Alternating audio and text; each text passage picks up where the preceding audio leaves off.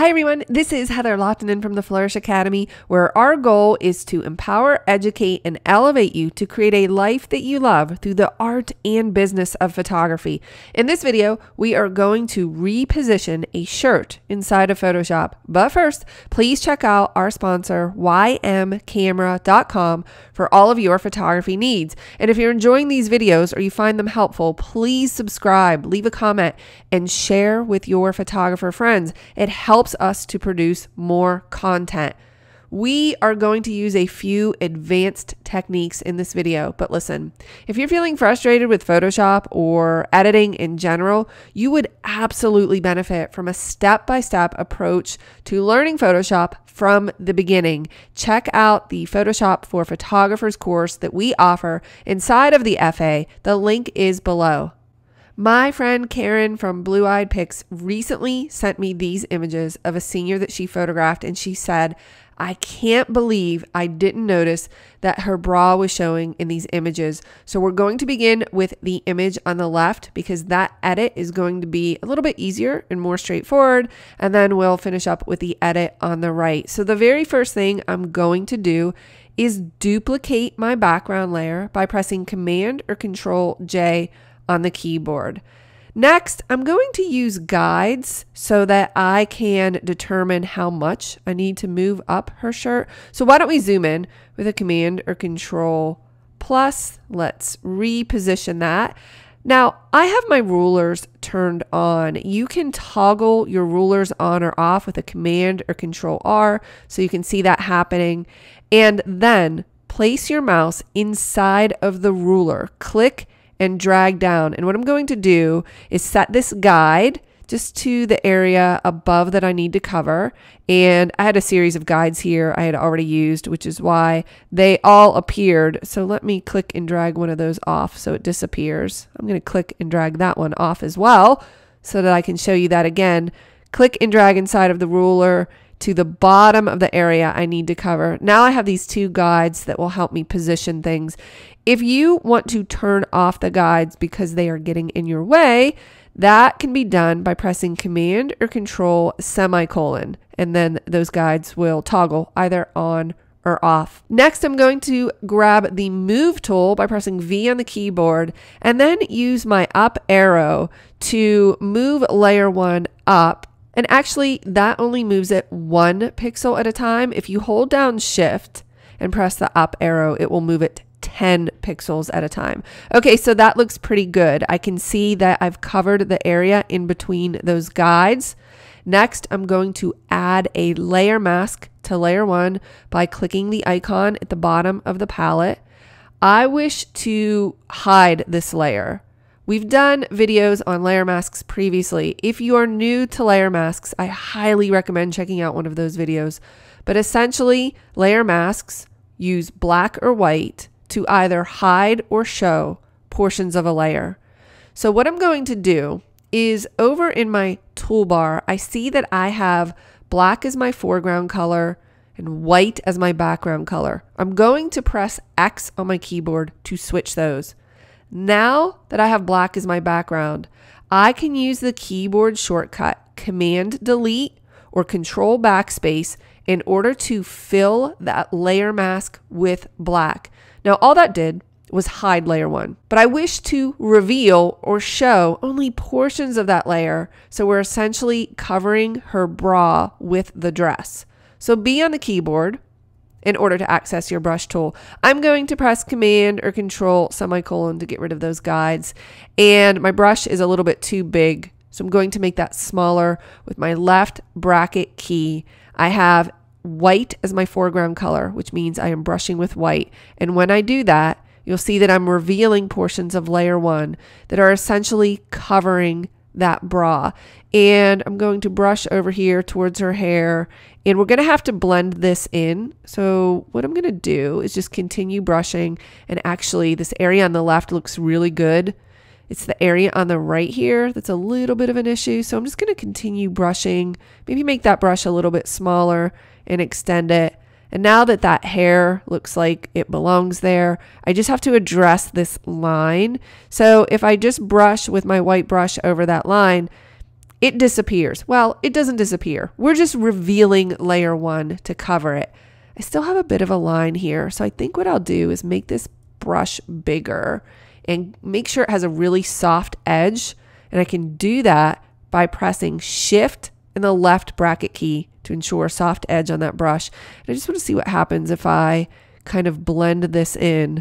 It looks so much better. So well, I have a little bit of an issue right here. Do you see that? Okay, let's zoom out, Command or Control minus, just to make sure we're heading in a good direction with this, and we can turn that layer off and on. And there may be a few areas that you just need to blend in the pixels so that it looks natural. To ask yourself, if you did not know that we had made an adjustment, would you be able to see? If you wanted to take this a little bit further because you are a pixel peeper, some type of perfectionist, you could certainly go in and clone part of the pattern to make it look a little bit neater. But personally, I think that looks pretty good, or at least good enough. So let's jump to the other image and see how we're going to accomplish this, because this is a much larger surface area to deal with. Let's begin by pressing Command or Control J on the keyboard, Command or Control plus to zoom in, space bar in order to access the pan tool, just so I can move that into my vision a little bit better. I'm going to use these rulers again in order to get some guides. So I'm just going to click and drag down. There's one guide and there is another guide. So I know that this is the space that I need to fill. That just gives me an idea of where I'm headed. Now, when I was working on this image for Karen, I tried about 85,000 techniques. Okay, maybe 3 or 4. I'm going to give you the one that worked the best and the fastest. If you have a different approach for this, that's perfectly fine. It was definitely very challenging. So the first thing I'm going to do is press M on my keyboard because I'd like to make a selection. So I'm going to click and drag. All I'm trying to do is get some of this pattern. Next, I'm going to right click and then choose Layer via Copy. So now if I turn off layer 1 in the background layer, you can see that I just have that pattern on layer 2. So let's turn those layers back on, the visibility. Next, V on my keyboard in order to grab my move tool. I'm going to hold down Shift, press my up arrow to move this up. But as I do that, I can see that this isn't going to work, not like it did in the previous image. And the reason is because we're losing the integrity of the shape.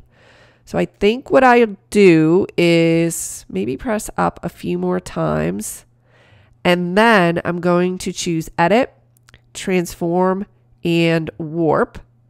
And I'm going to click and drag up until I can get that just about where I need it. And I'm not sure how this is going to look, but this will be a good starting point, and then we can make adjustments as needed. I'm just clicking and dragging up from these handles, these 4 handles, the 2 in the corner and the 2 on the outer edges. Press Enter or Return to commit that change. Of course, it looks ridiculous. That's why we need to mask it. We're going to add a layer mask by clicking the icon at the bottom of the palette. I can see that black is my background color, so I'm going to press Command Delete or Control Backspace, excuse me, on the keyboard in order to fill that layer mask with black. Next, I'm going to press B on my keyboard in order to access my brush tool. And you know what? I don't think I need these guides anymore, so let's press Command or Control semicolon to get rid of those. I have my brush tool, and I don't know where to start or what this is going to look like. So I'm just going to start brushing with my white brush over this black mask to reveal portions of layer 2 to see how this is going to look. I know there's going to be some issues with the hair over here. There are going to be issues matching up the pattern. We've changed the shape of it, although actually I believe we are headed in a really good direction. So I can see there are some issues. Well, let's start with the hair on the right. Let's press X on the keyboard in order to bring that black mask back because I want some of that hair. So let's see what we can do. And then what happens is right here, we start to get the skin. Certainly you could use a select tool, but that would take too long, at least for me. So I just pressed X again to get my white brush, and I'm going to make it smaller with my left bracket key and just kind of brush in there.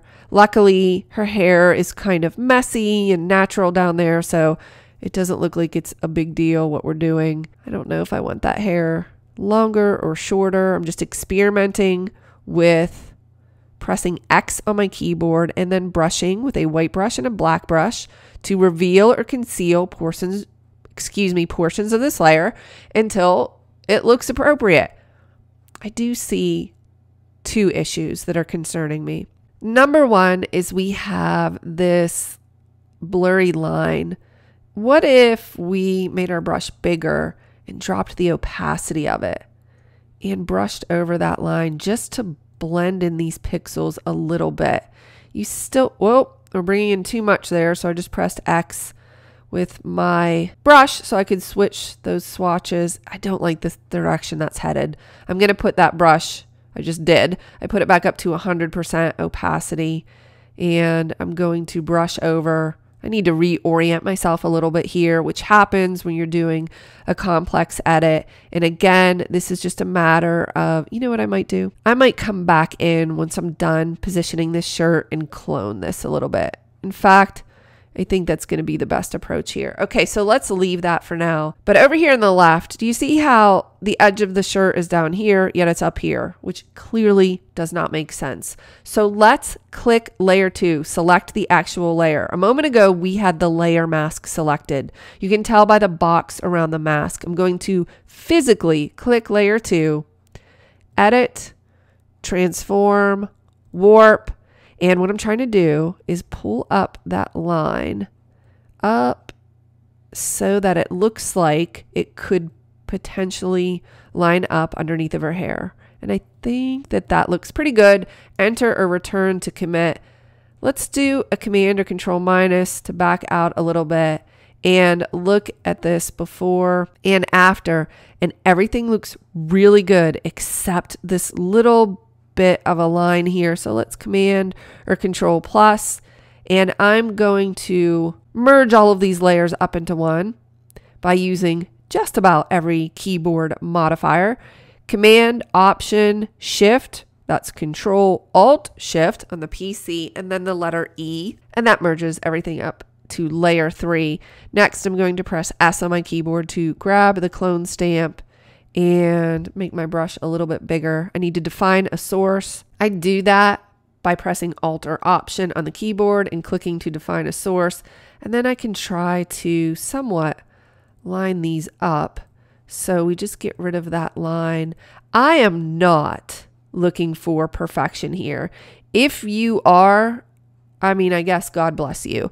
I think that's not worth the effort. You could mess around with that all day long, and that did improve it over here.